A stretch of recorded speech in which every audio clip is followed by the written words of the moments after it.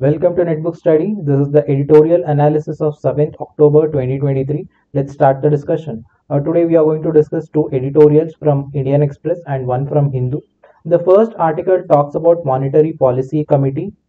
What are the challenges this MPC is facing, and also the present scenario of economy with respect to inflation. These aspects have been discussed here. Let's get into the discussion of this. There is a committee called Monetary Policy Committee. The main objective of this committee is to tame inflation. The objective is to maintain the optimum inflationary levels in the country. So in order to maintain that, this MPC of RBI, it is maintaining high interest rates as of now in the country. There are two reasons behind this. One is external reasons, another is domestic factors. We will discuss these reasons in detail once we get into the article, but as of now you just have this idea that there are two main factors which directly affects the inflation in our country. The one is external reasons, another thing is domestic factors. Even though external reasons, external factors, they have a bearing effect on Indian economy and Indian inflationary figures, but domestic factors, domestic reasons, it matters a lot with respect to inflation in our country. And author has made some of the observation with respect to inflation, and in turn it gives the economic growth picture. Let's go through with the observations what author has mentioned here. See, the risk of inflation, the whatever the inflation figures we were facing, it has gone beyond the control of policy makers. The government could not able to tame the inflation, and even RBI also, it was working very hard to control the inflationary numbers, but somewhere we failed to control it. Especially if you look at the inflationary numbers of July, it was almost 7.8%. It was nearing 8%. And if we look at the reasons behind this high inflationary number, the main reason was vegetable prices, especially tomato prices. It was very high. And somehow we managed to bring these inflationary numbers down. But now the new problem has emerged, that is crude oil prices. There is a rise in crude oil prices, and it is going to cause the inflation again in our country. So this is one of the observation. So through this observation, author is trying to give a macroeconomic scenario. And second, moving on to second observation, it has been done from the external reasons. See, we understood the Indian factors for inflation. One is vegetable prices, and now it is the crude oil prices. This is going to push the inflation in the country. And the second aspect, second observation is, if you look at the developed economies, where the central bank of these developing economies, they are also taking a hawkish monetary policy. Hawkish policy, it means that interest rates are high. See, if the interest rates are high, then people or the industries, they will think many times before taking loans from the bank. So that because of high interest rate, they have to pay more interest to the banks. So in turn, increasing in interest rate, it discourages the people to get loan from the bank. So in turn, what it does is it curbs the flow of money in the market. And if you look at the reasons why central banks of all these developed economies are increasing their interest rates, the reason was during COVID-19, the interest rate were very low, and these economies, they were pushing through this banking sector, they were releasing money to the market. But now the things have changed. Because of this easing monetary policy, there were scenarios where the inflation of these developed countries have reached very high levels. Then what happened, these central banks, then they tried to tame the inflation, they wanted to bring back the inflation. So how do you do this? By increasing the interest rate. As I told you, if the interest rate is high, the pumping towards the market, the money pumped towards the market, it is going to be reduced. So this is one of the steps to handle the inflationary figures. And if you look at the central banks, they are hiking rates continuously from almost 1 year. You see that interest rates of whether USA or European countries, it is going again and again. They are increasing basis points on a regular interval. Now they are in a situation. If they tight too much, if they increase their interest rate too much, it is going to cause the recession. If they lose a lot, if they don't control this interest rate, then it is going to cause the further inflation. So they have to maintain that optimal inflationary numbers. And how do you do it? You have to have a optimal tightening policies, and these countries are in at a very tricky position, and India is learning from this situation. It is very difficult to handle these kind of situation. You cannot go for further increase in interest rate, this is going to cause recession, and if you reduce the interest rate, this is going to cause the inflation in the country. So this is quite difficult to manipulate, it is quite difficult to handle, and this observation tells that India is very cautious at this happenings, what is happening in the developed countries. And the third observation is, see, whatever the, whether it is a monetary policy or the fiscal policy, it takes some times to show result, especially with respect to inflation and with respect to growth. And the loose fiscal policy of USA initially, it has affected the growth and inflationary figures of the USA economy. Now they are taking steps to tightening their fiscal policy, but it will take some time to show results. It will take some time to control inflation, and once inflation is at optimal level, then it will affect on growth trajectory. So it takes time, some time, and India is very conscious in this direction. India also making sure that as long as these economy of these developed countries is strong and vibrant, then it is going to be reflected in Indian economy also. So India is very conscious that how this thing of taming inflation and pushing growth aspect of this developed country is going to work out. India is looking for it. And finally, the fourth observation is, see, there is an advantage with what is happening at this point of time in Western countries. See, because of higher interest rate, the capital of take it an example of USA.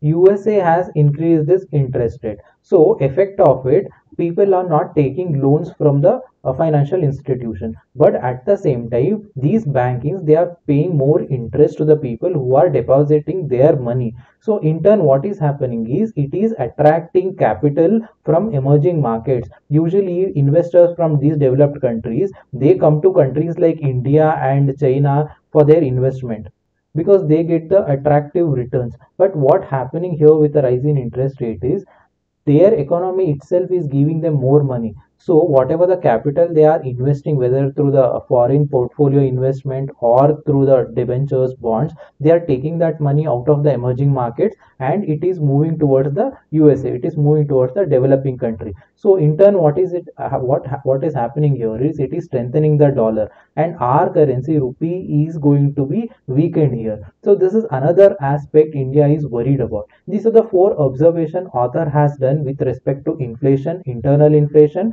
as well as the external inflation. How the both the things, internal inflation in the country and the external inflation around the world, especially in the developed country, how these things going to affect the Indian economy. You have to get the conclusion with the help of these observation. And moving ahead, author states that, see, even if you look at the inflationary figures, it is pretty high in India, but still India's growth remains strong even with this high inflation. We told that in July it was around 7%, and then even though it is reduced, it does not come down below 5%. So it is still high, but even with this high inflation, India's growth remains very strong. And author has given the reasons behind this higher inflation. The one thing is costlier crude oil, and the weakening rupee, as I just mentioned, explained the entire concept, and inflationary figures.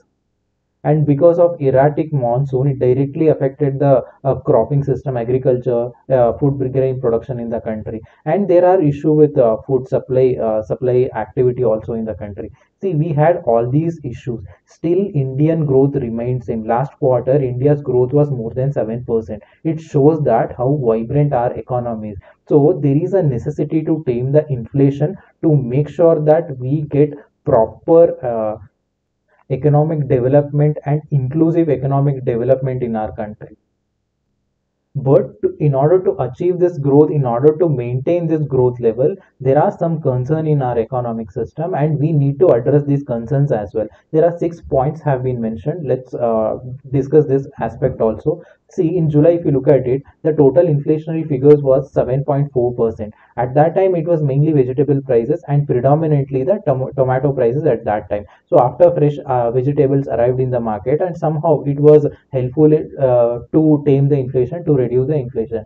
Now concern is on pulses, cereals and the spices. Their price is increasing, and author says that how do you manage this? You need to have a standard regulation to handle the prices of pulses, cereals and spices, because everybody in the country, every household uses these things. These are the basic essential commodities. If their price increases, then it is going to push the inflationary figures. So this need to be addressed. And the second thing is the kharif crops, the winter crop at this time, it is lag in cultivation of pulses and jute. And how do you manage this? Again, it is a question mark. Pulses somewhere India is planning to import from Africa and Myanmar. So we need to have these kind of strategies. If something goes wrong, if something is not reaching our expectation with respect to agricultural production, then we should have an alternative. This is the second thing. And the third thing is there is a fear of El Nino. And El Nino has been predicted till the end of this year. El Nino is going to affect the rainfall patterns.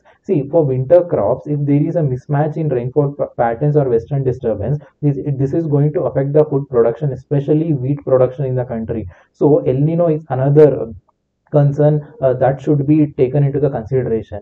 And third and the fourth issue is, if you look at the reservoirs and the water level in the reservoirs are below the optimum levels. See, we need to maintain a proper optimum water level in reservoirs. Without that, it would be very difficult, especially in the summer months.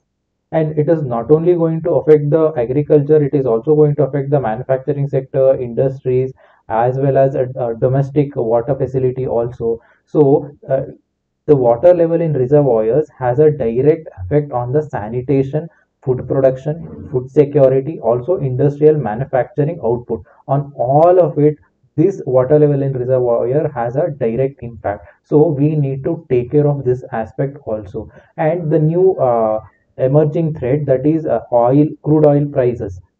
The rise in crude oil prices, it has a significant role to play in our economy, because it impacts current account deficits more. If the rise in crude oil prices, then the deficit is going to increase, and in turn it is going to cause the fiscal deficit.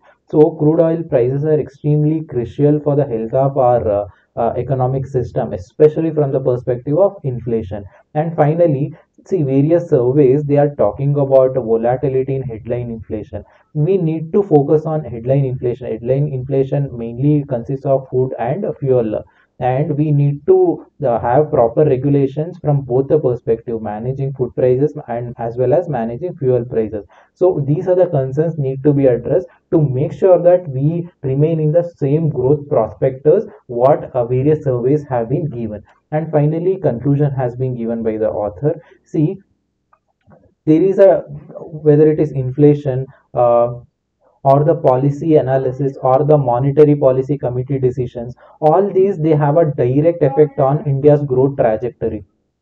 If we look at the present scenario, there is a global slowdown, especially USA and European Union. Their growth level is reducing. The numbers are restricting. So it shows that the global slowdown is going to happen, and there is a Russia-Ukraine crisis. This is also affecting the world economy. This global slowdown, it is going to curb the export, Indian export. This is a matter of concern. And another thing is that due to the interest rate hikes, especially in India and outside also, it is curbing the consumption demand. Again, it is going to affect our growth trajectory. And the third aspect is erratic weather, and this erratic weather and monsoon, rainfall, El Nino, all these aspects, it is going to curb the industrial growth in our country. So on the whole, if you look at it, India's economy is facing that burden, and it is going to face the burden for coming time also. There are high weighing issues are there, and it is slowing down the Indian economy. Now the role of MPC, it is very crucial. Now whatever the decision the monetary policy committee it takes, it has a very prominent role, and it has a significant effect on Indian economy. So MPC should very consciously and very effectively take decision with respect to whether it is inflation or whether it is interest rate or repo rate. All these aspects, whatever the steps it take, it has to be discussed and it has to be debated within the committee with government also, to make sure that it is not going to cause any dent on Indian economy. This is about this article. Let's move to the next one. The next article, this article has been written from a political perspective. This article talks about the achievements of Prime Minister Modi. But if you consider from exam perspective, these kind of articles are not important, because usually you don't get any questions which has a political tinge in it. So what we will do is we will see this entire article from the perspective of India, and what are the changes and what are the steps we have taken with respect to governance, we have taken with respect to internal security, economy. From this perspective, let us discuss this article. There are 5 points have been mentioned. You can use these points in your answer. That's why I made it as simple as possible. Let's get into the discussion of this. India hosted the G20 summit last month in New Delhi. There were around 200 meetings in 60 different cities around the country, and it was a spectacular success. And nobody expected that G20 at this point of time will be a success. And even India was successful in having a joint communique, that is New Delhi Declaration, at the end of it. It means that all the countries, they came together. It shows that there is a consensus in the declaration. It means that India has a very strong role as a negotiator, and it has been respected around the country. See, we were facing the global tension, the geopolitical issues. The Russia Ukraine crisis was going on. And even in between all these issues, India was successful in taking signatures, taking approvals from all the countries, the G8 countries, and the Russia and China and other countries as well. This shows that bridging role of India. It acts as connectivity factor between global south and global north. So that role has been appreciated, that role has been respected. And also India helped to widen G20 family. The African Union has been added to the G20. So it shows that the leadership quality of G20, and it shows that the role of India to give that platform for the global south, and especially the least developing countries, their voice and concerns have been respected. If you look at this entire idea, is the idea is taking everyone along, forging a consensus. See, whatever the issues between bilateral issues between two countries, but when you come to the multilateral forums like these, it is our responsibility and duty to have that coordination, to have that overall development for the entire world economy. So in that matter, India played very important role. India forged that consensus, and India acted as a builder of bridges between all these countries. Let's see the role of India from the international perspective. Especially if you look at the G20, India encouraged the global south concerns. Their interests have been supported, and they raised their voices, and they talked about their interests. So it shows that India has a role to play in geopolitics, and India turned this trust deficit into bridges of shared confidence. Both global south and global north, both these, they were comfortable having those discussions, and India provided that platform. And even if you look at that IMEC corridor, that is India Middle East European Union Economic Corridor, and even this corridor was also supported by almost all the countries. See, in this IMEC corridor, USA has no role to play in it, but still USA supported financially and technically. It has told that we are going to financially and technically support this IMEC corridor. It means that world is considering taking India very seriously. It is respecting India's economic growth. See, these kind of corridor, these kind of agreement, it shows that these are all an event to foster the unity among leaders, because it shows that countries are ready to come together, they are ready to coordinate and collaborate with each other for overall development. So India is successful in developing that unity in the international arena. And the second point, the author talks about bilateral issues. See, India has issue with our bilateral, with our neighboring countries. See, our issues with China and Pakistan, everybody knows. Even we had a war with China and Pakistan. But even the good neighbors, considering Bangladesh and Nepal, even with these countries, we have issues. And India is taking proactive steps in resolving the issues with friendly countries also. India signed a land boundary agreement with Bangladesh.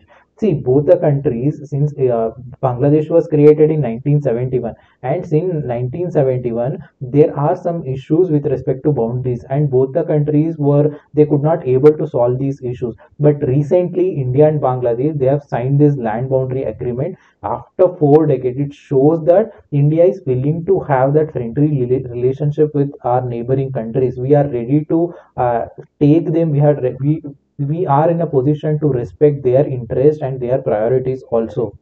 See, if we look at from Indian perspective, it is not easy to sign these kind of agreements between neighboring countries, because Indian political it is very diverse, and even political parties they were not in support of these kind of agreements. Usually it gets into a lot of discussion, debates in the parliament, and state governments usually they go for resolutions against these kind of agreement. But still India was successful in forging this bilateral agreement, and through this 100 constitutional amendment it helped both the countries to solve this issue. Let's see the economic aspect, the third one.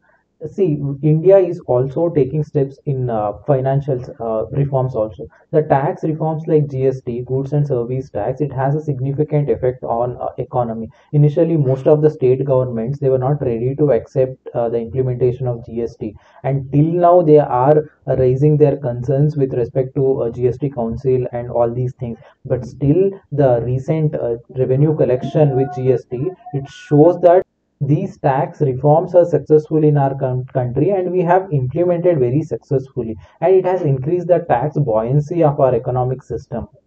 Let's see from the internal security perspective. See, we have signed, India was successful in signing Bodo Accord, and it was almost 50 years of unrest in Assam. After the signature of Bodo Accord, the entire violence or the unrest that was going on in the Assam, it got ended. And if you look at other agreements like Brur-Yang agreement, it settled almost 37,000 displaced people in Tripura, and Karbi Anglong agreement of Assam, Assam Meghalaya state boundary agreement. See, all this it shows that India is ready to solve the internal security issues also. The political will is present, and India is capable to handle and resolve the internal security issues also. And finally, the author talks about governance perspective. See, it is not only economy, internal security, even at the ground level, even at the tier 3 democratic setup, India is emphasizing on a village panchayat setup also. See, there is a Gram Panchayat in Gujarat, that is Samras Gram Panchayat, and if you look at it, it is all women led Gram Panchayat. See, these kind of initiation, these kind of support system, these are all positive aspects when it comes to the governance of our country. India is supporting tier 3 setup through financial incentives, through administrative support, legislative framework and infrastructure. See, all these things have taken in order to strengthen the democratic setup at the tier 3 level at Panchayat Raj institution. So, from all these five perspective, this article has been written. Actually, this article has been written that Prime Minister Modi has taken steps from all these direction, that is international, bilateral, economy, internal security, and governance. But from the exam perspective, this is not required. So I have removed that political aspect. I have just mentioned what it is needed for the understanding and what it is needed to write in examination. And finally, conclusion has been given. See, India is following consensus-based developmental process. It means that it is an inclusive development. We are taken into the consideration of every stakeholder in the process of development. So that consensus-based development process, it's a model for the world development also. And if you look at it, whether it is Indian economy or the governance or the social indicators, the change is visible. Maybe from the global to grassroots. I mean, global to grassroots, it shows that from the geopolitical perspective to a Panchayat Raj institution, from all these sector, overall, we are working in that direction. It is 360-degree approach. So, because of this approach, we are seeing that change. And once everything goes according to the way we planned, according to the implementational objectives of our economy, then we are going to move in that direction of Vasudhaiva Kutumbakam. We are going to implement, we are going to experience that in a true sense. The idea of Vasudhaiva Kutumbakam, that word is one, and we all consider ourselves as a single family. It means that it is an inclusive development. This is what this article talks about. Let's move to the next one. The next editorial talks about higher education, and it talks about how these higher education will help to achieve sustainable developmental goals. And these aspects have been discussed here. Let's get into the discussion of this. Sustainable developmental goals. These are a set of goals. These are a set of 17 goals with 169 target, and these target are supposed to be achieved within the 15 years by 2030. And this was implemented from 2015, and the objective is that within 15 years we are going to achieve these 17 goals and with 169 target. See, before sustainable developmental goals, we had a millennium developmental goals for 15 years, and somewhere we achieved most of the targets we have set for, and then we have extended the targets, we have broadened the goals. Now we have a sustainable developmental goals for 15 years, and we have a target to achieve all these things by 2030. This is the idea of SDGs, and you can use these SDGs in your answers. If you guys don't get a conclusion what to write, you can mention it as these are one among the sustainable developmental goals and we have to take steps in that direction. That kind of generalistic conclusions you can write in your answers. These, whether it is sustainable developmental goals or the fundamental rights, DPSB, United Nations Human Rights Commission, see, these are the standard statements where you can use it in your conclusions. Let's move to the article. Go ahead with the article. See, the main objective of these sustainable development goals to end poverty, and along with that poverty, other socio-economic indicators and environment problems. So it is targeting on economic issues, it is targeting on social issues, it is also targeting on environmental problems also. With the help of these sustainable goals, we can eliminate these inequalities with respect to socio-economic and environmental issues. So by eliminating all these things, what are we going to do? Well, the one thing is, it is going to raise the standard of life around the world, especially people in the developing and the least developed countries, and it is going to improve the education system around the globe, and it is going to reduce the inequality, and it is going to harness the economic growth, especially for the global south countries. But the next question comes, are we in that direction of achieving all these targets, all these objectives? There is a question mark here. Somewhere we are not up to the mark. Whatever we are supposed to be at this point of time, we are lagging behind. And it has mentioned some of the problems and some of the reasons why we are seeing the slow progress in this direction. The first thing is, we had a COVID-19 pandemic. It made the entire world economy stagnant for almost 1.5 years. So COVID-19 pandemic was a very serious, has a very serious effect on the implementation of achieving these sustainable developmental goals. And now the Russia-Ukraine conflict is going on, and it is affecting the global economy, and especially the Eurasian region is directly impacted by Russia-Ukraine conflict. And because of this, even it is affecting the food security aspect of Northern Africa and Middle East also, because the trade happens in that Black Sea region. Because of this conflict altercations happening between these two countries in that region, it is affecting the food security issue also.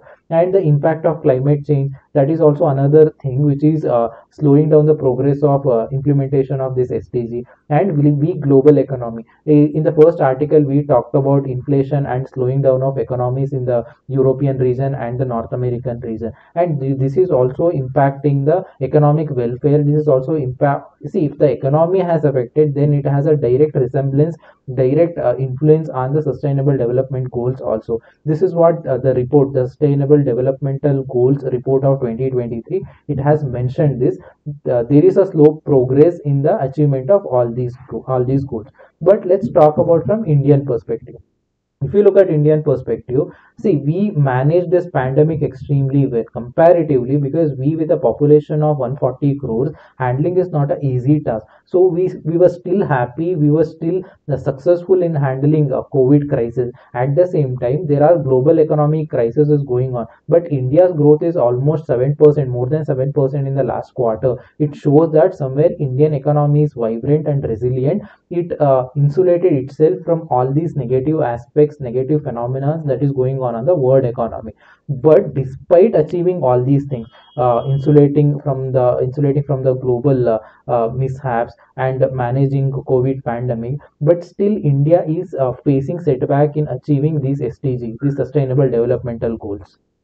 So the next question comes, what are the steps we have to take in that direction to make sure that we achieve these sustainable developmental goals?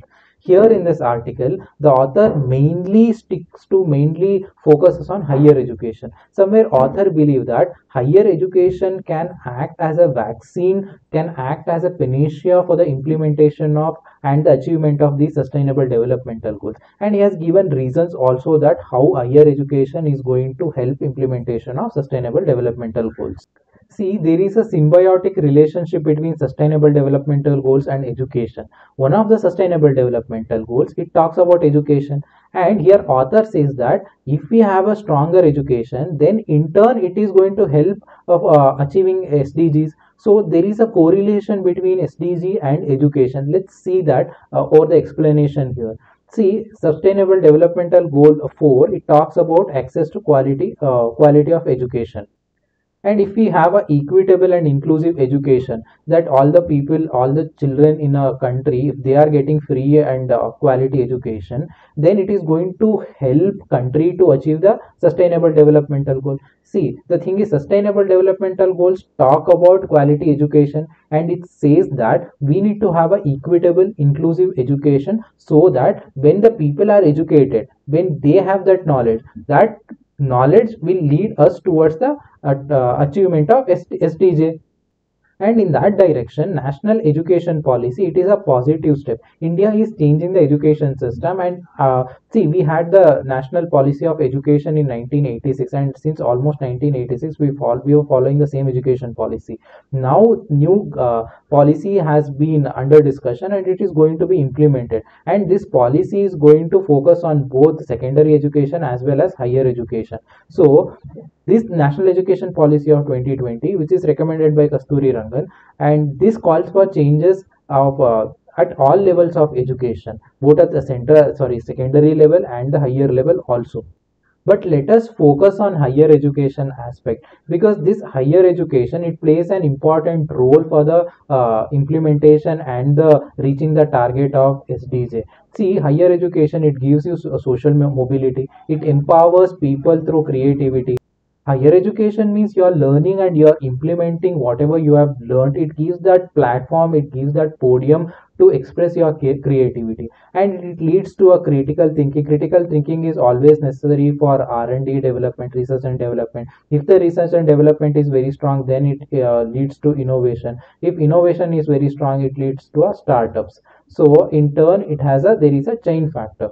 So higher education, it leads to a critical thinking, and it provides employment skill. See, having a basic graduation or some skill set, it is going to give you some kind of job, some kind of economic security.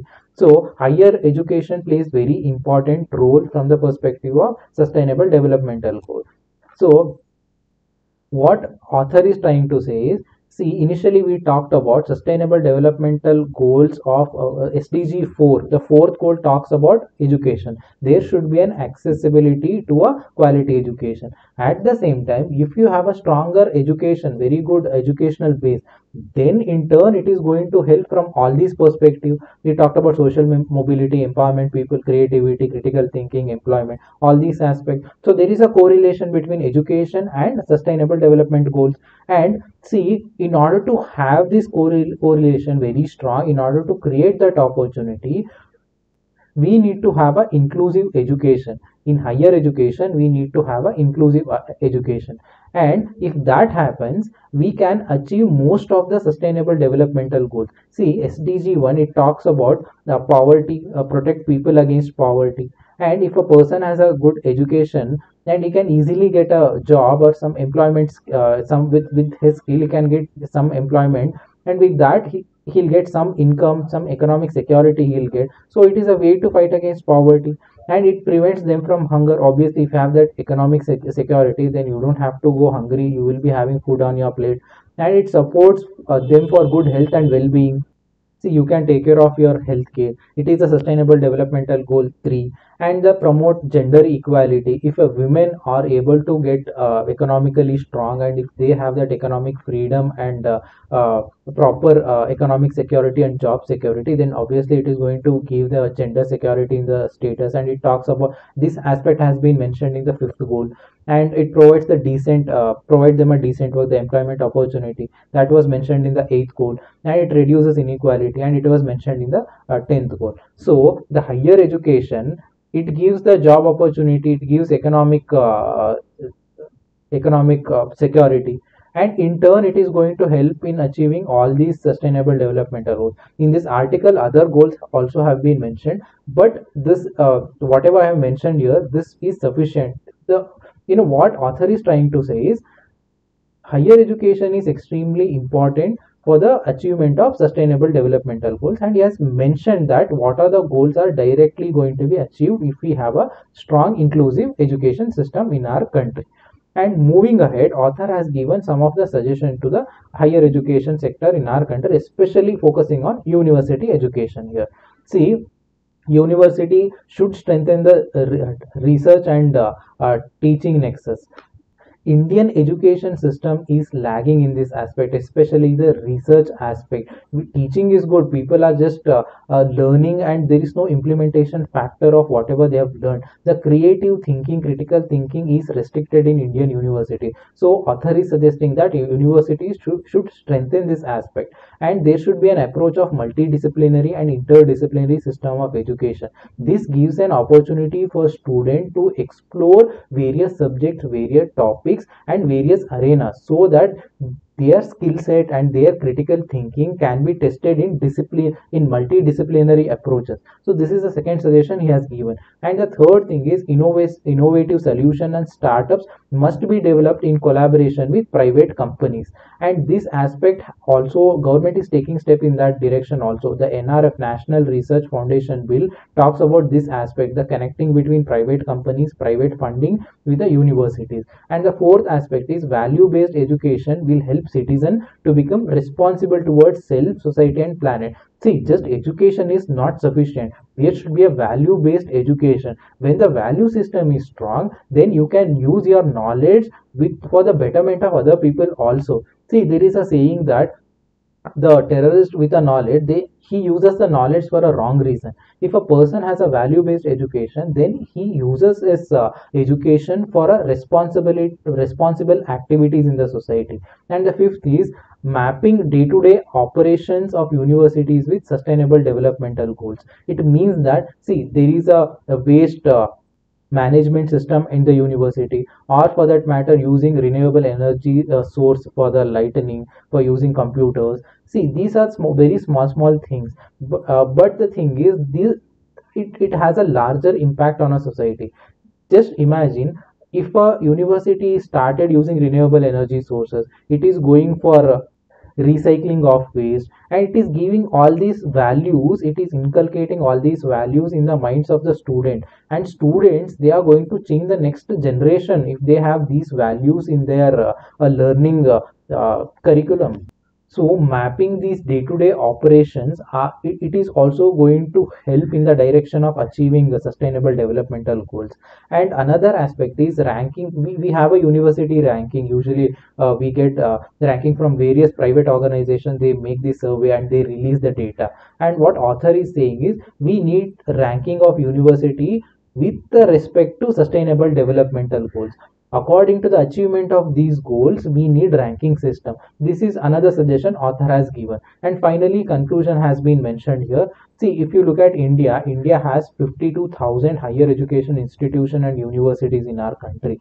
So it is our responsibility to have that collaboration between these higher education institutions, because they are imparting knowledge to our younger minds. So if these institutions get connected with each other, if these higher education institutions started working together, then we can see a updated society. We can see a society with value system and responsibility, educational values.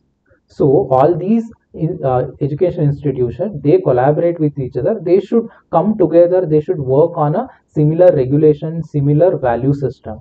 See, universities, it can play very important role with respect to community health, maintaining the community health, energy saving measures, efficiently allocation of resources, and waste rejection and waste reduction and development of skill. For all these purposes, universities plays very important role. See, these are all nothing but sustainable development goals. When we consider sustainability factor with respect to health, energy saving, efficiency, resource allocation, waste reduction, it is nothing but sustainable developmental goals only. In turn, it is going to help us to achieve sustainable developmental goals targets.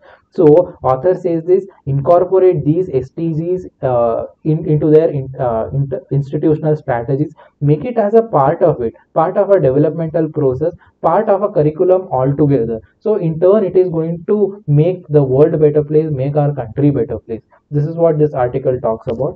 And this is it for the day, guys. This PDF will be available in Telegram channel Netbook Study. You can download this PDF, and also I'll upload daily current affairs also. You can download that notes also in the Telegram channel. And thank you for listening. Please subscribe to the channel. Please like the video. And thank you for listening. I'll see you guys editorial videos on Monday. Tomorrow I'll be covering weekly current affairs. And thanks again.